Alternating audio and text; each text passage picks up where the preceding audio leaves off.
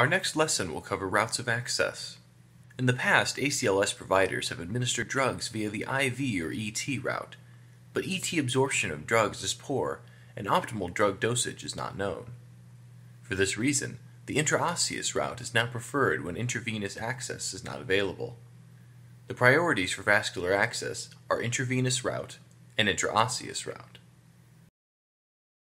In the IV route, a peripheral IV is preferred for drug and fluid administration, unless central line access is already available. Central line access is not necessary during most resuscitation attempts, as it may cause interruptions in CPR and complications during insertion. Placing a peripheral line does not require CPR interruption. If a drug is given via peripheral route of administration, IV push bolus injection.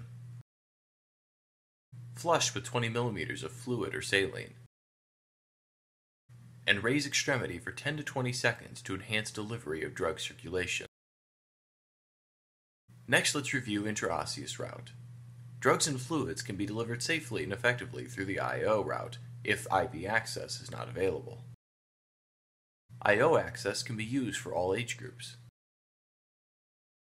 Can be placed in less than 1 minute. And has a more predictable absorption than endotracheal route. That concludes our review of ACLS route of access.